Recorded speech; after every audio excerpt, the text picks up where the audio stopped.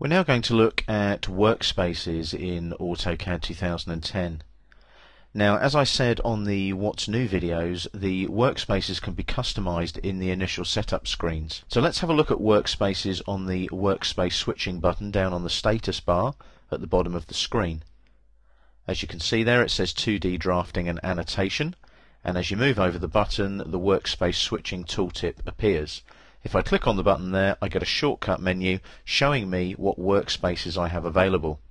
As you can see, 2D drafting and annotation there is set, indicated by the tick there, and what that's showing you is that is your current workspace.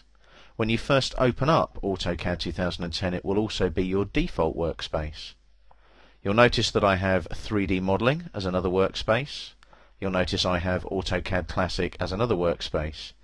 I've also migrated my 2D drafting and annotation, 3D modeling and AutoCAD Classic from 2009, just in case there are settings there that I had customized or perhaps set up on my own rather than actually having just the default settings for those workspaces in AutoCAD 2009.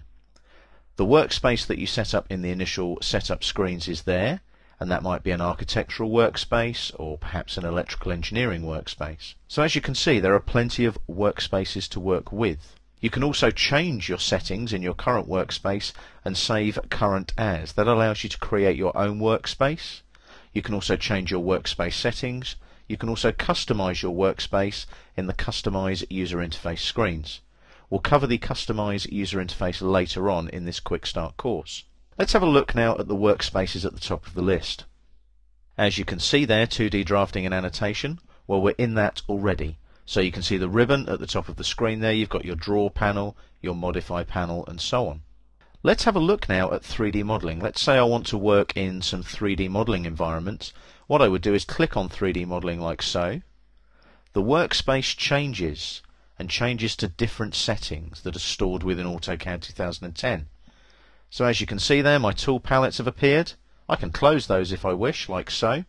But most importantly, look at the ribbon. The ribbon has changed to the 3D modeling workspace. So on the Home tab now, it looks very different. I have modeling, I have meshing, I have solid editing, draw, modify, and so on. If I look at the Mesh Modeling tab, again specific to the 3D modeling workspace, you can see I have very different icons, very different panels on the ribbon. Let's go back down now to workspace switching here.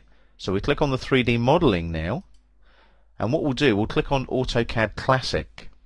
Again, the workspace changes, you'll notice. The tool palettes appear again in this particular workspace, and as you can see now, we're back to our classic AutoCAD workspace. For those of you that have used AutoCAD up to AutoCAD 2008, you will most definitely recognize this workspace.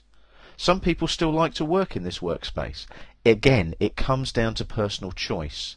What you've got here though, instead of the ribbon interface, is you've got toolbars. So I'll just close the tool palettes window there for a second. And as you can see over here on the left, we have our draw toolbar. Over here on the right, we have our modify toolbar and our draw order toolbar. You'll notice here, we have a toolbar here as well that's floating. This is a floating toolbar, and this is your smooth meshing toolbar.